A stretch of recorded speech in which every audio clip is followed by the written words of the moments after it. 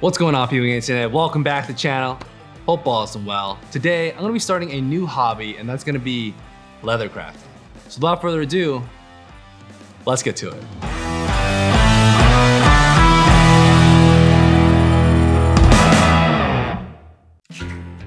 What's up, people on the internet? Welcome back to the channel. Today, I'm gonna be starting a new hobby, and that's gonna be leather crafting. Now you're probably wondering, dude, that's super random. Why the hell are you starting leather crafting out of all hobbies, especially now? Well, to be honest with you, 2 years ago, I really wanted to do this and kind of, get started with making wallets and like leather products and whatnot. Not for like commercial use or whatever, just for my own personal stuff. I kind of made a lot of excuses, didn't have the motivation, didn't have the desire, had shoulder surgery, and I kind of decided I'll just do it another time. 2 years down the line, it's 2023, and I'm going to Colorado next week to Breckenridge to snowboard. So I kind of figured, why not make this a video, finally start this hobby. Never actually did anything leather creating type of portions ever in my life, so this is going to be interesting. So I have a couple things that I kind of planned, did my research, and we'll see if I can actually do this. So let's get started. So guys, I'm gonna be making a leather passport wallet for today's video, and I got myself a pattern, which I obviously need to kind of mark up my actual leather. And here, I wanna give the credit to Hans Altelier. I think that's how you say it. But I'm gonna be, making his specific wallet that he made. He has this in his channel. Feel free to link down below for his description of his YouTube channel. Love this kind of content. Gave this out for a free PDF for non-commercial use. So I'm gonna give it a try. Seems simple enough. I got 3 stuff here. I got a coins, the actual card slot itself, the exterior of the actual wallet, and then lastly, I have the interior of the wallet now too. Only 3 parts of this actual passport wallet, so it seems simple enough. I don't think I'm gonna screw up too badly, but I am a little scared because I only literally have 1 shot and because I only have enough leather for this specific video. So we'll see how this goes. So what my plan is here, I'm gonna be cutting all these papers. I'm gonna be posting it on these, like I pre-glued these index cards because I don't have poster paper. I'm gonna put them on here, and then I'm gonna be using these to actually mark my actual leather because paper is pretty flimsy. Kind of scared, first time only, so wish me luck. All right, let's get started. So I got my glue here. Let's start with the interior.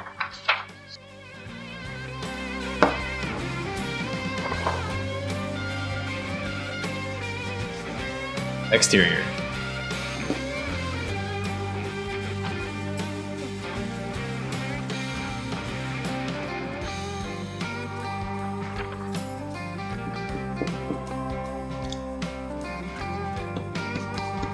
Nice. Let's start cutting this up.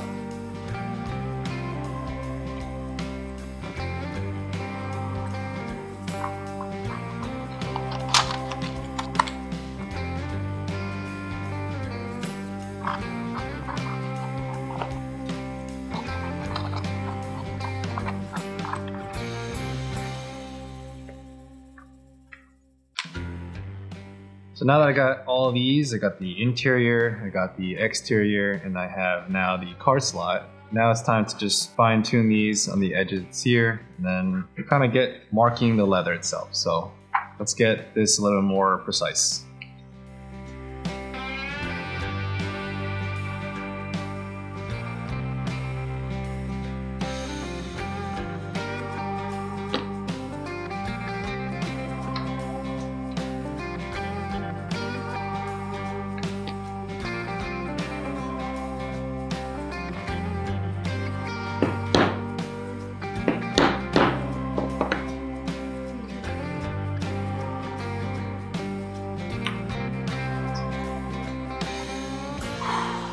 This took a lot longer than it should have. So I finally finished cutting out these patterns out of these stupid index cards. Took a lot longer than it should have, but I really wanted to kind of take the time to cut these in a precise way, or to kind of make my life a little bit easier as I'm marking my leather. One thing I've learned as I kind of start a new hobby, a new type of thing in itself, if you learn the right way at the very beginning, you really spend the time to kind of know all that knowledge, you definitely probably end out in the right way as well as more of a finer product. So hopefully that kind of translates to, taking a lot of these times in these stupid templates. So now that that's finished, I got 2 slabs of leather. Here I got a darker chocolatey color, for my exterior of the wallet. And then here I have the lighter color for the actual interior of the wallet. So I think it'd be pretty nice if you could kind of see like the contrast of this with the actual wallet itself. So we'll kind of see how that kind of turns out in the end. Now that I kind of see it, think I might have more than one try, but you know, I think I really want to just maximize this leather as much as possible. Maybe make another wallet in the future for future videos or something. So let's try and be a one-shot wonder. Let's mark these leather, like this leather with these patterns, and then we'll go from there. Let's get started. I have the lighter leather here, so that to the side, exterior here, there. So over here, I have this thing called, I think it's called an awl. Kind of like a small toothpick leathering tool itself. I'm gonna use this to kind of mark the actual leather itself to kind of make it a little better, and then we'll go from there.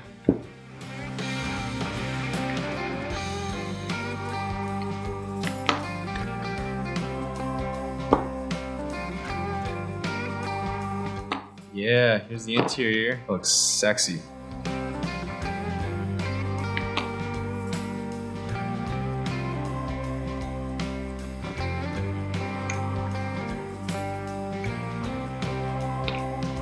You guys see that a little bit? A little etching is done.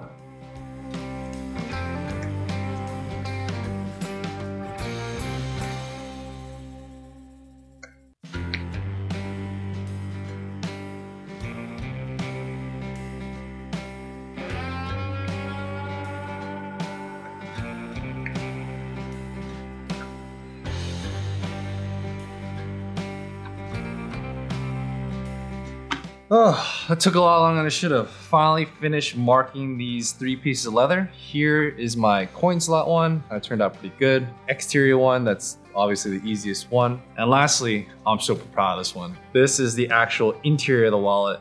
This inside took a lot longer because of itself, but looks pretty good, honestly, in the end. So my plan is to kind of pop, obviously, these all out and cut them all up and whatnot. Then there, I'm gonna use this edge bevel they call to kind of make certain parts of the actual wallet itself a little more nicer in a sense. And then to kind of finish some certain parts of the actual leather to kind of smooth it out, I had this leather finish called Tokonol. It's really nice. Got this couple like 2 years ago, and then it still hasn't dried up, so it's kind of nice. And then I'm gonna use and kind of slick this out, which is called a wood slicker. Kind of cool. You kind of just do this type of action on the actual leather to kind of make the actual finish go in more into the leather, I think. So let's get going. All right, let's start out with the actual exterior of the wallet. I don't need this right now. Let's get this bad boy going.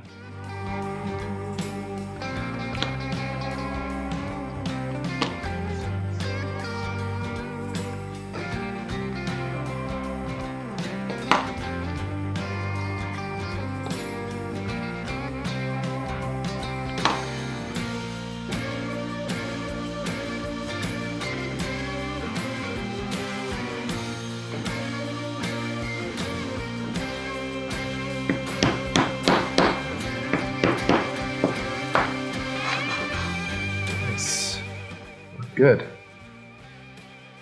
do you guys think?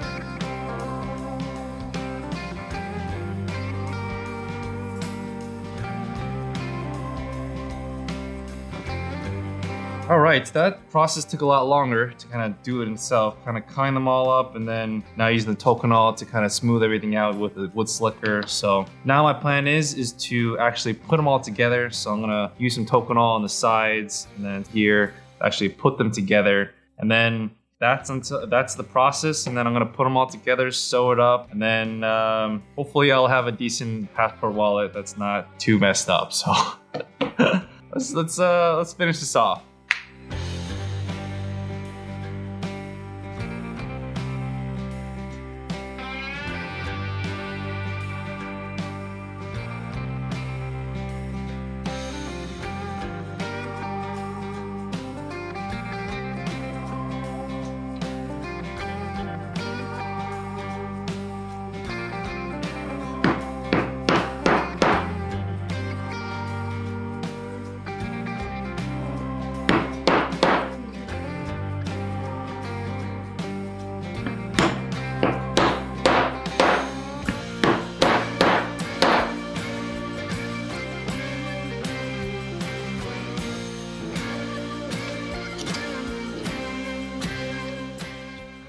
All right, guys, so I finally finished that. It's time to sew.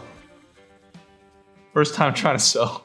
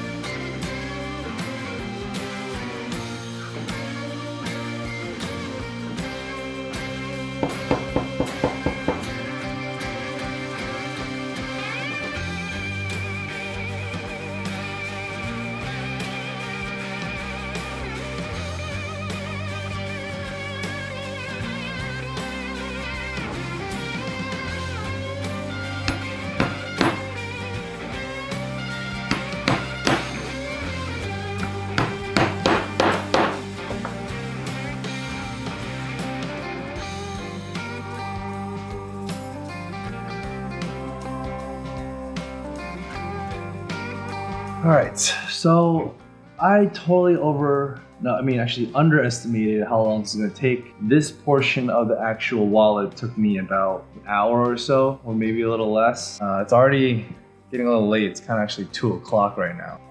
The plan is I'm gonna go to sleep and, I'm gonna clear off this thing, clean it up a little bit, so that tomorrow will be a little bit easier. All I have left, I do this whole entire thing, and then I have to redo these corners a little bit. But overall, it's coming out pretty good. Kind of excited. I kind of really do like leather crafting. It's very therapeutic. I'm gonna pick off tomorrow. See you in a few seconds. All right, guys. This is day 2 of leather crafting a passport wallet. And I got news for you. The passport does not fit this wallet. Unfortunately, right when I was about to sleep, I wanted to check everything if it works and everything like that. The cards and the whole size of this wallet. I already finished most of it. I stitched this whole portion, stitched these two. I've already had to do some token all over here as well, but stitched the rest of all the sides and then I'm done. And obviously when I tried everything out, lo and behold, it doesn't fit and it kind of sucks. But I'm still gonna finish this through. So my plan here for the rest of this video, if you want to keep sticking around, I'm gonna do a quick time lapse of finishing up the sewing process, cleaning it up and everything, and then finishing my very first Leathercraft passport wallet. Good news is, I did figure out what the problem was, and I finally made another template version of the rest of the leather I have left. So I am going to make a new wallet in the end later on. For the intent of this video, I'm just going to finish this wallet only, and then on my free time when I'm chilling, I'm going to be making this wallet on the side. So let's get started. Let's finish this up and let's get to it.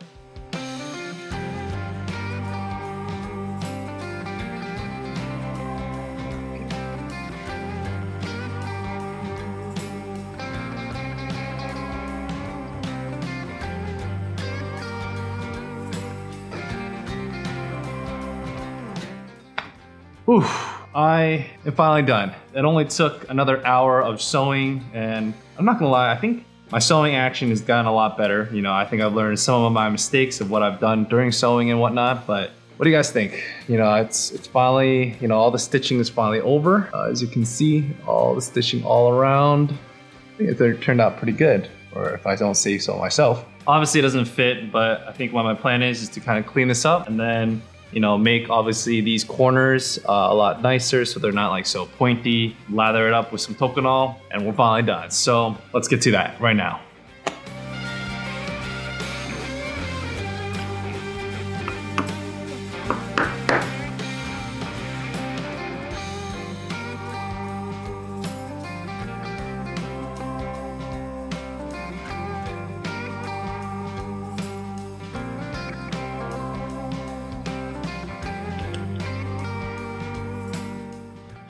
All right, guys, so after 7 to 8 hours of blood, sweat, and tears, literally poking myself with a needle, here is my very first wallet that I've ever made.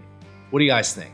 I think overall it turned out pretty decent. Definitely obviously areas where I feel like I definitely could improve on, but there are certain areas I feel like overall this whole entire wallet turned out pretty decent. There's definitely areas in this wallet where I feel like I can definitely do a little bit better, you know, specifically like the card slot area. I could definitely use the edge beveler tool a little bit better to kind of make it a little more cleaner and everything. There's definitely portions of this thing where I sewed a little bit more, I guess a little not as good as I want it to be. And I definitely feel like there's certain areas of this where it's not as even as all around. You know, one biggest mistake that I kind of really regret is that the fact that the size is the biggest problem. You kind of see it, it's obviously a lot smaller and it actually won't fit. So, you know, I'll fix that problem the next time around when I actually make a proper passport wallet. But that's kind of something I'll do on my own time. But what do you guys think? Do you guys think I did a pretty decent job?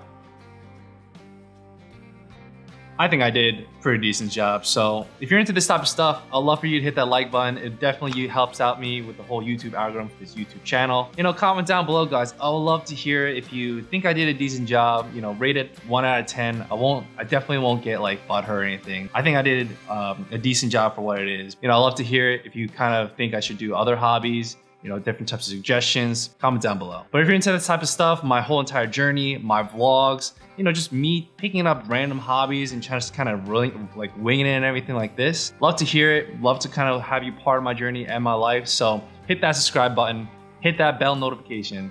I'll catch you in the next one. Take it easy and God bless. Peace.